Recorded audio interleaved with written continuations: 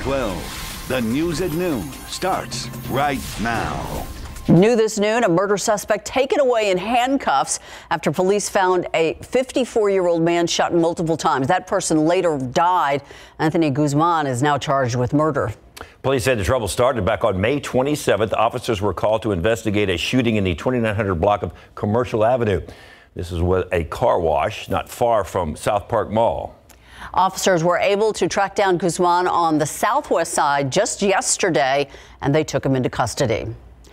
For a second time, a jury will decide if Mark Howerton is guilty of murder, and that decision could come at any minute. The jury is right now deliberating in the Mark Howerton retrial. That jury tasked with the goal of finding out if Howerton murdered his girlfriend, Kaylee Mendati. Erica Hernandez there for the closing arguments and joins us live from the Justice Center. Erica, considering this was a mistrial last time a jury went into deliberations, are we expecting this to take even longer? Ursula, there's no way of really knowing how long a jury will take. They could take minutes, they could take hours, they can take days. But what I know so far is that they have been deliberating for about 30 minutes now. But before they went back, they heard closing arguments. The state, in closing, reiterating to the jury the evidence they put showed the volatile relationship between Howerton and Mendati, and how on October 29, 2017, the two left the Malaluna Festival around 3:45 p.m. and then stopped at a parking lot off 281 north of downtown to have what he says was rough sex, and then shows up at around 10:30 to a Luling hospital. Mendati dying 2 days later from what was ruled as blunt force trauma to the head. The defense saying in closing that there was no medical evidence to show Mendati was murdered, and that the MDMA she took caused bruising and her brain bleed. Now again, this is now all in the hands of the jury, and we will see if this time they could come to a decision. David, Ursula? Erica, since this is a retrial, did the prosecution or even the defense change things up a little bit to avoid another hung jury? There wasn't much change from the defense, but we did notice with the state that they did not put up Kaylee Mendati's ex-boyfriend, Jet Burcham. He was mentioned throughout the trial. He did take the stand the first time, but in this retrial, he did not take the stand. Erica, another change that we noticed was that this time when the defense put their witness up to explain how there was no medical evidence to prove that Mendati had been killed on purpose, now this time the prosecution had more to say about that. Yeah, they were able to put on an expert witness to kind of rebut that witness, which we saw yesterday and we spoke about yesterday. That expert witness was the Bexar County Chief Medical Examiner, saying that she herself reviewed the autopsy report and concluded as well that it was blunt force trauma to the head and that the MDMA in her system did not cause her death. And we've seen recently, though, that juries have been having some difficulty with murder case decisions, so they instead opt for a lesser charge like manslaughter. Is that even possible in this case? So there is two lesser charges that were added. It wasn't manslaughter, though. There is the second-degree felony of aggravated assault with a deadly weapon causing serious bodily injury, or the third-degree felony of criminal negligent homicide. So we will see again what the jury decides if they go with the murder charge or any of the other two charges. It was about 30 minutes that it took for that charge to be read to the jury, so they do have a lot to consider today. David and Ursula. All right, Erica, thank you very much. Once again, the jury is in deliberations. Erica Hernandez will be staying by the courthouse all day to see if there's a verdict sometime before the weekend starts. And stay with KSAT12 and KSAT.com. We will bring you all the latest. Outside with live cam. Man, this is kind of getting repetitive, isn't it? Same old thing. Are we complaining? We were talking about this yesterday, right? Yeah. Kind of little mix of sun and clouds, temperatures warming up, a little humid out there. Yes, more of the same is in store as we head into this afternoon. I will say, though, this time yesterday we were dealing with a few isolated pop-up showers here and there on the radar. Most of us are pretty quiet out there right now, but it is definitely warm and muggy. Let's take a look at some of those current conditions outside. 85 already over at SA International, 83 at Stinson, it's 82 over at Kelly, and 84 at Randolph on the east side of Bexar County. We've been talking about the humidity. This morning you definitely felt it if you stepped outside for the morning drive, any morning plans, how We measure the low level moisture in the atmosphere. Those dew points still in the 60s and 70s, so very noticeable. And that's going to stick with us as we head into this afternoon. Already seeing the morning cloud cover break up, scatter out just a little bit more. Some more peaks of sunshine expected into this afternoon. Because of that, though, temperatures are going to climb to once again about 90 degrees, which is somewhat seasonable for this time of year. And then as we head into the evening hours, we'll see those temperatures fall into the low 80s. Now later on this evening, especially out west, just after dinner time, a couple of isolated strong to potentially even severe thunderstorms are possible. Southern Edwards Plateau and then potentially closing in on portions of the hill country later tonight. Again, very isolated with that, but we're not finished with the rain and storm chances, especially into tomorrow evening and tomorrow night. Slightly higher coverage of some scattered rain and storms possible. Still warm and humid this weekend as well. Not a washout by any means, but we'll get you a look at the radar and what we're expecting this weekend coming up in just a few, guys. Thank you, Mia. San Antonio police trying to figure out if a suspect accused of sexually assaulting one woman may have struck before. They say they're continuing this investigation following the arrest of that suspect last night. Katrina Weber has more on this case and how the alleged victim was able to fight back. He was a man of no words when news cameras were rolling, but San Antonio police believe 18-year-old Tajon Broadus was one of action, most of the criminal kind. He's accused of sexually assaulting an 18-year-old woman late Wednesday night at an apartment complex in the medical center on a street called Dartbrook. Police say the woman told them she was working out in the fitness center when she saw Broadus outside, struggling with his key card. Then she tried to help him out by letting him in. When she let him in, she turned her back, and that is when the suspect put his arm around her neck, held a knife to her. An arrest affidavit details how he told her not to put up a fight. Told her something to the lines of just let it happen. But police say at one point she did fight back by pushing the suspect off her, then grabbing the knife. The alleged attacker ran away. Through surveillance video, though, investigators say they tracked him down in less than 24 hours. According to jail records, Broadus was arrested around 5:30 yesterday evening, somewhere here in the 7900 block of Fredericksburg Road. Now, we were told they couldn't release the exact location because of concerns about privacy and safety of people in this area. Safety is something police want everyone to keep in mind in the wake of what happened here. The poor victim didn't know this was going to happen, but just for anybody, just be on your guard. According to police, Broadus does not appear to have a prior criminal record. Still, they're looking into whether there may be other victims. Katrina Weber, KSAT12 News. New at noon, a man accused of stabbing a stranger at a Northwest Side movie theater back in 2021 found guilty of that crime. A jury deliberating that verdict yesterday. Police charged a 24-year-old man, Andrew Alexander Pantaleon. He is charged with aggravated assault with a deadly weapon. Officers say that he stabbed the woman outside of the Palladium movie theater near I-10 and Loop 1604 on the Northwest Side. Pantaleon turned himself into SAPD's Central Substation 11 days after the crime. And at the time, police said the incident was a random act of violence with no motive. The victim had multiple stab wounds but survived the attack. That punishment phase in the trial now underway. San Antonio fire investigators are trying to figure out what sparked a house fire on the city's west side. Crews were called to the 2900 block of Chihuahua Street just after 11 o'clock last night. That's near Guadalupe and Castroville Road. The blaze was burning inside either a new or remodeled home. And firefighters tell us the fire caused around $30,000 in damage. No injuries were reported. The Texas House impeachment team announcing the two lawyers who are going to be leading the case against Ken Paxton. The two attorneys are Houston-based lawyers Dick DeGuerin and Rusty Hardin. The people of the state of Texas are entitled to know whether their top cop is a crook. We intend to present these 20 articles of impeachment in a fair way. Both attorneys have both been part of numerous high-profile cases.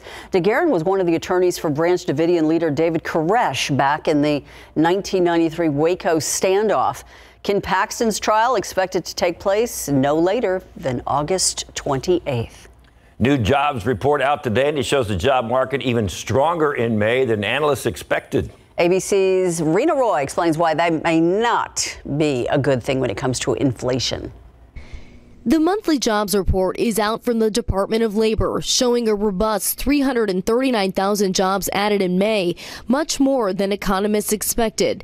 The American job market's resilience has defied expectations since the onset of the pandemic. This report defies expectations. There were a lot of headwinds that the job market had to jump over last month to pull off numbers like these: higher interest rates and stubbornly high inflation. Jobs added in areas like healthcare, construction, and government. Even though this is a robust job market, people are still having a hard time finding the right job. The report also showing the unemployment rate rose to 3.7%.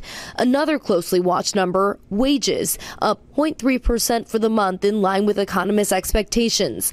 Higher wages can stoke higher inflation, but experts say the gains in this report are not alarming.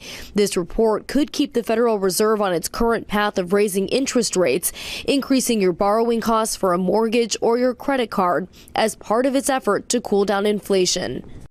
President Biden hailed today as a good day for the American economy and American workers and painted it as evidence that the Biden economic plan is working.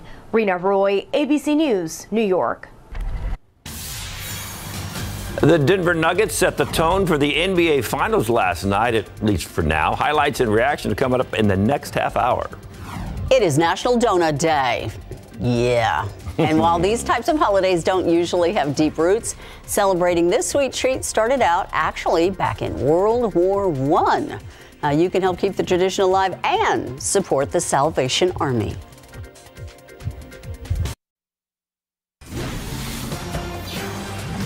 The weekend is here, and what better way to kick it off than with a free donut?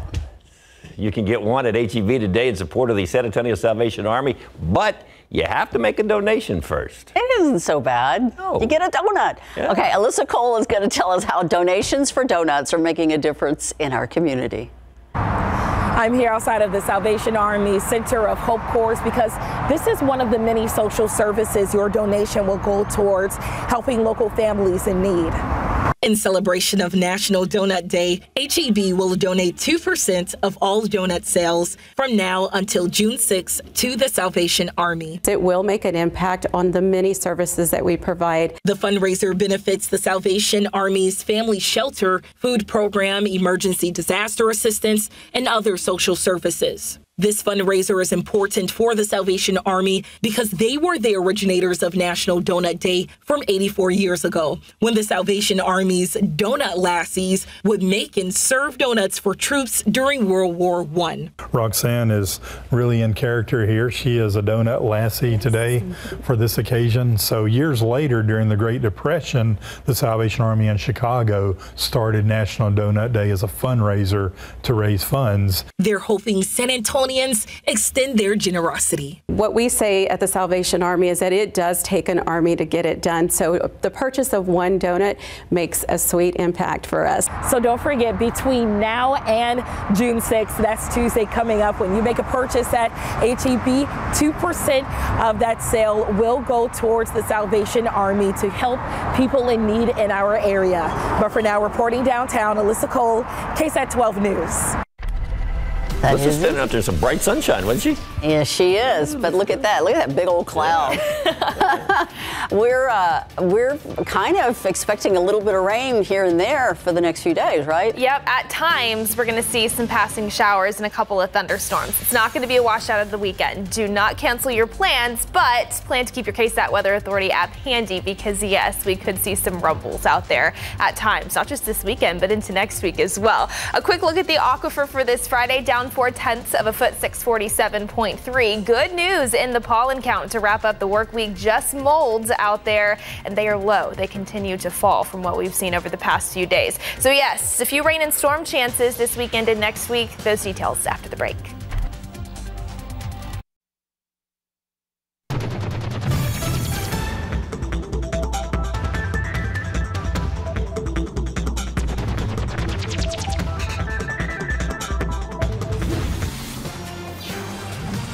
I'm going to go ahead and make some plans for the weekend then. If I don't have to worry about a complete washout, might as well do something outside, right? And get around to that yard work that we've been talking about all week long. Yes. Have that in mind. Something else, something fun. All week. That's all we've been, yes. Because finally we've been able to dry things out a bit. We've had a pretty active weather pattern around here for the past several weeks, which is why rainfall totals for May were pretty impressive. Drought improvements were found over the past couple of months.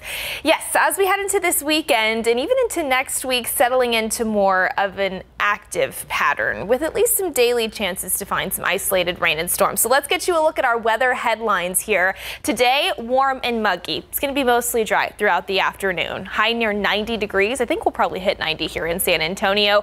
But after dinner time across our far western counties, an isolated, strong to potentially even severe thunderstorm or two will be possible. So we're going to need to keep eyes on that. This weekend, still warm and humid.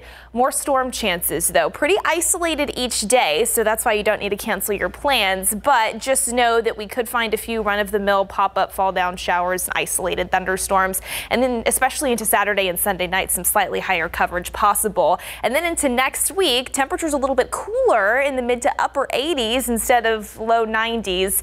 But that's because we are expecting some daily rain and storm chances to continue. So let's talk all about it, starting off, though, with a look at current conditions outside. You can see on satellite still do have a mixture of sun and clouds in and around San Antonio. Temperatures warming into the 80s for most of us. 85 here in town, 84 in Kennedy. It's 86 out east in Gonzales. Still holding on to the upper 70s, though, for places like Rock Springs and Del Rio. You can also see that's likely because there's just a touch more cloud cover out there trying to hold those temperatures at bay. Now into this afternoon, approaching 90 degrees here in San Antonio. Partly cloudy skies later this afternoon. And then if you're stepping out for any Friday evening plans, 87 by 7 p.m., 82 by 9. You can see, though, later tonight, we've got an isolated storm chance in the forecast closer to San Antonio, all depending on how those isolated storms out west hold together. But yes, before we can get there, it is going to be a somewhat seasonable afternoon for early June around here. 87 in Fair Oaks Ranch, 90 in Divine, 90 out in Pearsall. Let's walk you through future casts depicting what the radar could look like here as we head into the upcoming weekend. So you can see this afternoon, pretty dry for most of us, but by to just after dinner time, this is around 8 p.m. across our far western counties, northern Val Verde County, stretching over into Edwards County. Some isolated strong to potentially even briefly severe thunderstorms do look to develop off a dry line in West Texas. That tracks eastward later on tonight and into the pre-dawn hours of our Saturday. They do look to weaken and eventually fizzle out, especially as they approach the I-35 corridor before the sun comes up tomorrow. Then by wake-up time Saturday, just an isolated stray shower possible. Again, most of us miss out on the rain throughout the day, but you can see just a few isolated pop-up fall-down showers will be possible. Then watch what happens as we head into tomorrow evening. This is 7 p.m. Yet again, eyes turn out west. A complex of thunderstorms is expected to develop. This coverage is expected to be a bit higher than what we'll find out there tonight. Once again, though, weakening as this complex of rain and thunderstorms tracks eastward. A few lingering showers possible by Sunday morning. So overall, yes, a few severe thunderstorms not out of the question. So keep checking back. We'll, of course, get you all the updates on your KSAT Weather Authority app. And then next week, not for everyone each day, but those isolated storm chances do look to continue. All right, Mia, thank you. Big weekend on the high school diamond for Bernie High Schools. We've got some highlights to show you. And San Antonio FC is back on top. Tough matchup this weekend means they're going to have their work cut out for them if they want to stay there, though.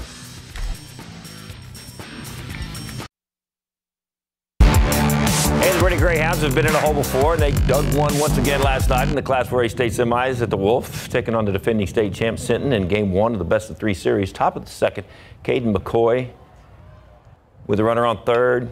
Boom, their little base hit to right. Braden Brown trots home. Sinton goes up 1-0. Bernie has a great chance to answer in the bottom of the fourth. We've got two outs. We've got bases loaded. Cale Blaylock. That's ball four. That's a walk. So that means a run scores.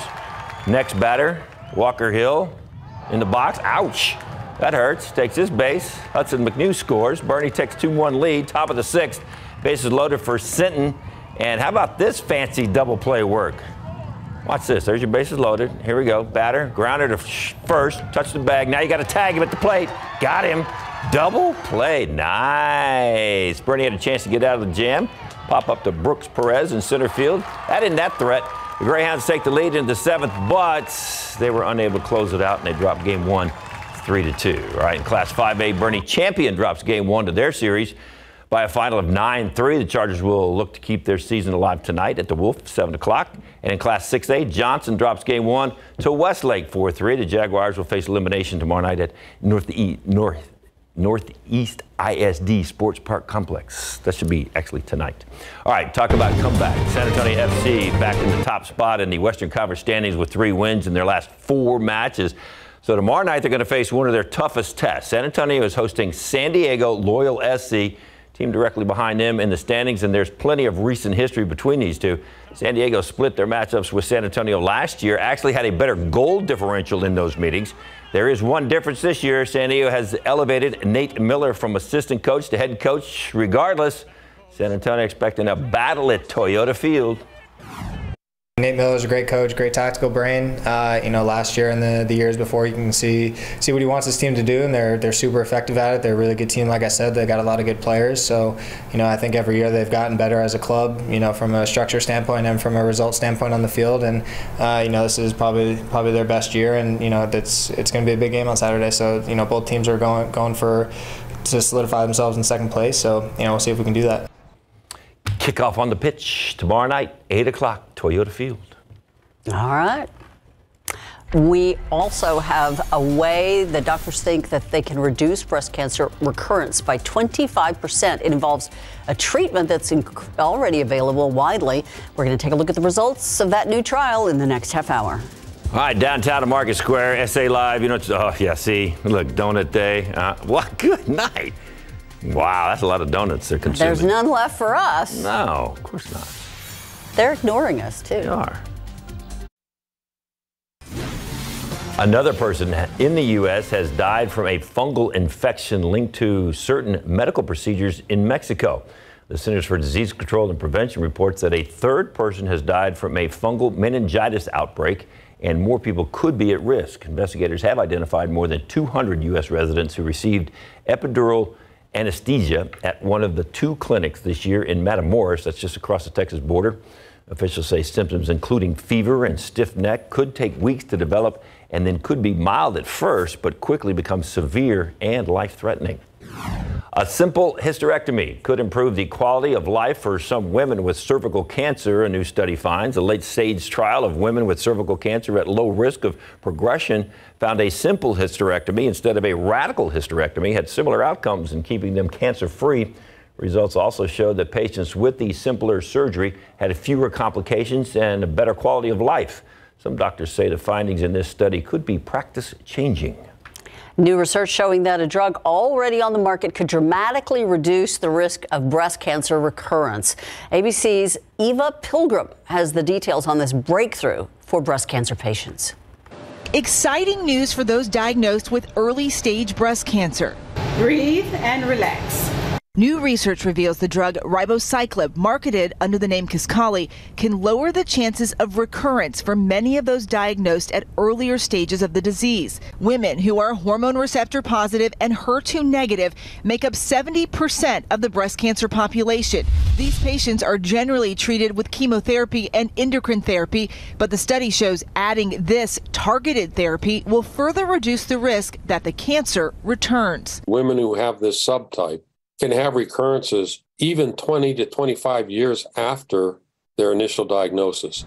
We found that adding this drug to best available standard therapy will decrease the recurrence rate by as much as 25%. This is big news for patients like 45-year-old mom Suzanne Garner, diagnosed with stage 2 5 years ago. Doctors treated her with chemo and endocrine therapy. I didn't feel great. I felt that my risk of recurrence was still too high. Then she found the Kisqali clinical trial. I have a young daughter who needs her mom around for as long as possible, and I would absolutely do anything to reduce my risk of recurrence so I can be her mom for as long as she needs me. That was ABC's Ava Pilgrim reporting. Kisqali is already FDA approved for those with advanced disease. The new data means it could be given to patients, though, even more. Once again, outside with live cam, I guess we're starting to get used to humidity and mid-80s at noon because it seems to be the thing we do every day. It's a San Antonio thing. It is June. It is June, if you can believe it. So yes, that is exactly what we're going to be seeing into this afternoon is more heat and humidity, and get used to it. But we do have some isolated storm chances to talk about, and even scattered at times, especially as we head into Saturday night and potentially into Sunday night as well. Let's briefly get you a look though. Yes, current conditions mid-80s, 85 officially in San Antonio, but feeling a few degrees warmer because we have that humidity in place. Winds out of the southeast at about 5 to 15 miles per hour, and that's going to continue into this afternoon as well. We'll also see the additional sunshine returning, temperatures climbing to about 90 here in San Antonio. And really, for the most part, throughout the remainder of the afternoon, we do look to sit on the drier side. Most of us are going to miss out. Nothing out there right now on radar. It's possible we see a very isolated stray shower across our far southeastern counties, but that's about it until after dinner time. Out west, as we see some storms fire up along a dry line, we could see an isolated strong to severe storm or two move into our far western counties, again, southern Edwards Plateau, and then potentially into the Hill Country area after dinner, and then that activity will continue to push eastward. Here in San Antonio, we could find the remnants of whatever is left of those isolated storms closer to 10, 11 p.m., even midnight as well, but they should be on generally a weakening trend. So we'll get you a full look at that, talk a little bit about it, weekend preview, and even an update on the tropics coming up in just a few, guys. Thank you, Mia. Now to the latest on that Iowa building collapse. The city of Davenport now says it believes there are 3 of the missing people were at home when that building collapsed. ABC's Alex Perez with the latest on the search and a new look at the moments just before that building starts to crumble to the ground. Overnight, new surveillance images released of the terrifying moments the Iowa apartment building begins to collapse. Initially, you see a piece of the building fall, then 2 minutes later, another piece drops. Then, a large section of the building crumbles, just 2 minutes and 43 seconds after the first piece fell. The video stops before the entire collapse is seen. Overnight, officials in Davenport releasing a new missing person poster with a third person, Daniel Prian, who police say, along with Brandon Colvin and Ryan Hitchcock, had a high probability of being home at the time of the collapse. We have families here that are still wanting answers and searching for their loved ones. A FEMA urban search and rescue team, including dogs, was at the site working inside, but the mayor says the search of the wreckage is no longer a rescue mission, but a recovery. And now we're learning, just days before the collapse, a structural engineer report said the building was in imminent risk of crumbling. Officials never ordered residents to leave. The cause of the collapse still under investigation. The building had a history of complaints and owners had been ordered to make fixes. And the city's chief building inspector has now resigned after giving the repairs being made a pass mark instead of marking them as incomplete. Alex Perez, ABC News, Chicago. 45 bags containing human remains with characteristics matching 7 missing call center staff has now been discovered in a ravine in western Mexico. That's according to police, who say they were found in a suburb of Guadalajara. Officers say that 7 call center employees were reported missing between May 20th and the 22nd. Forensic experts have yet to determine the number of victims and their identities. Law enforcement now working with the families of those missing to identify those remains. In Mexico, disappearances have become an epidemic. More than 100,000 Mexicans and migrants are considered missing. NBA Finals off to an exciting start. The Denver Nuggets are 3 wins away from making history. Highlights from Game 1 against the Heat coming up.